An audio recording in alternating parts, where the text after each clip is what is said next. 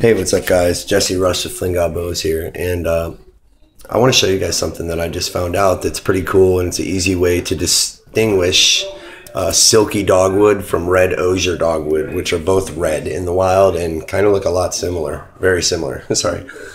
The main way is the pith in the middle of silky dogwood is going to be brown. I can show you right here. If my camera phone will. Let's see if I can get this flash off. Bear with me. In the center there, how it's dark in color. It's the best I can get it to show up. But see how it's dark? It's like brown. Okay. The brown pith is silky dogwood. Again, just so you can see it. See the brown pith. Dang. The light seems to be like blinding my camera, but you can see the center right there. It's brown. Okay. Now, again, it's very hard to tell, but this piece right here that my thumb's touching right now is red osier. And if you look in the center of that, you see how it's white? It may be slightly dark around the outer edges of the pith, but the center of the pith is actually white versus the entire pith being brown, like on this one. You see the pith is brown all the way through. Again, center of the red osier is white. The center of the pith, it's white. That's the #1 way to tell, okay? Another way to tell, here's a good example right here. This is a drastic example. This top one is silky dogwood.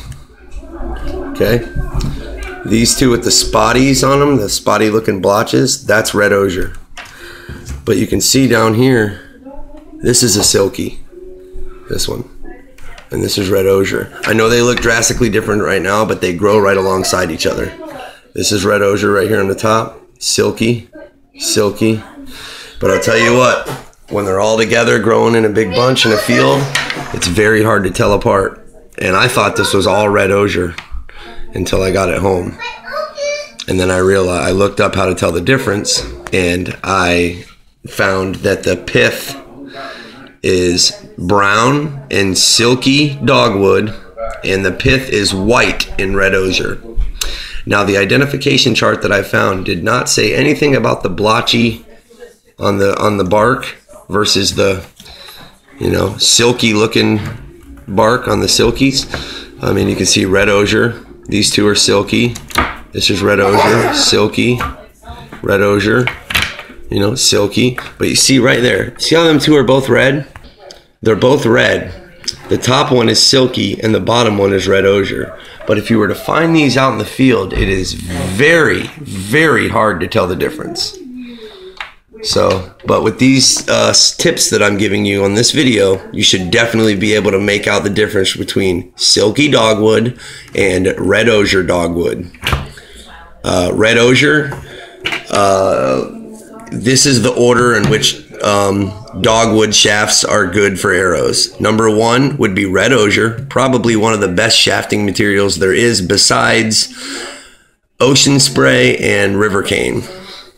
And Phragmites reed, but Phragmites breaks easy. So anyway, this is the order they go for dogwood. Red osier is the best, gray dogwood is the second best, and the third best is silky dogwood. So I hope this video was helpful. Again, the pith in the center of silky dogwood is brown. The pith in the center of red osier is white.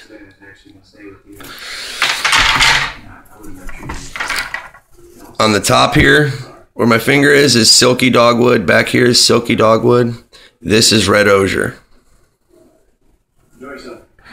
But growing, they are the same size shrub. They look the same. They all grow out from the central area. They grow in the same areas, wetland, marshy type areas. Like I said, very hard to tell the difference. Anyways, I hope this video was helpful. I've got a lot of arrow shafts to debark. I'm sending my friend Allergic Hobbit some shafting. And I'm gonna debark them, mark them down what they are, weigh them, and send them, package them up. So anyways, I hope this was helpful. I'm Jesse Rush with Fling Got Bows, and take it easy. Say hi, Tegan. Hi.